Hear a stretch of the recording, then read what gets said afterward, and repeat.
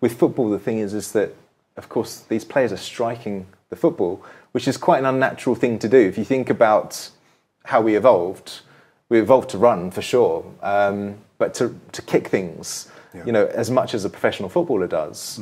So there's a huge speeds and huge amounts of eccentric control as well, because one of the things that I think, again, I haven't really seen it written anywhere, but it struck me when I was doing my research, is that the quadriceps are the muscles that will extend the knee to strike the ball. Okay, and of course it's much more complex than that as well. But they're one of the prime movers of kicking.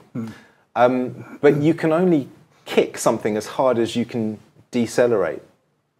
In other words, so you can only accelerate the shank of the leg as quickly as you can decelerate it.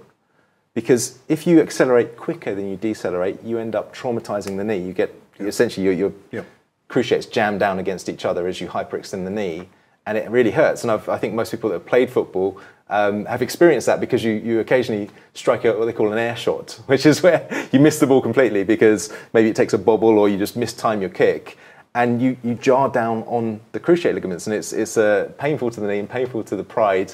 But that's an example of you've accelerated the knee faster than you can decelerate it, because your brain was calculating for the inertia of the football. When you miss the football, there's no inertia there to slow down the leg, and therefore you end up swinging right through and jamming down to the passive components of the joints.